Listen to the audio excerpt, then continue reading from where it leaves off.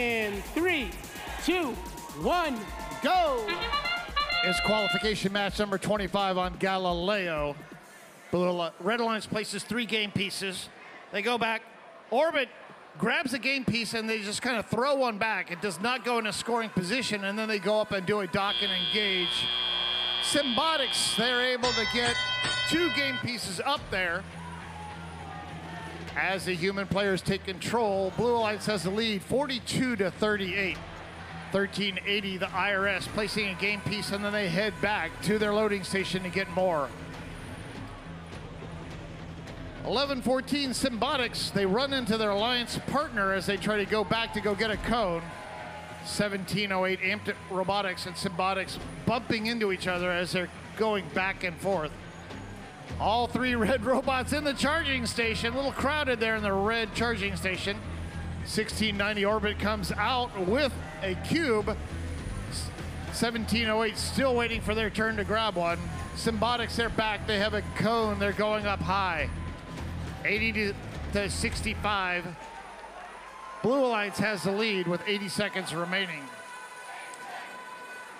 1690, the Israeli team, they love to come over here and get relatively close to the charge or the grid and just flicking those cubes up. Seems to be a very effective method, however. Here comes Canada. 1114 placing a code there in the middle. 101-90, very close match with 1 minute remaining. Blue Alliance has the lead. 1318 Issaquah Robotics Society working the blue grid. Alliance partner 5427 Steel Talons working it also. 42 seconds remaining. Let's see if we can get 2 full grids. We're getting really close here.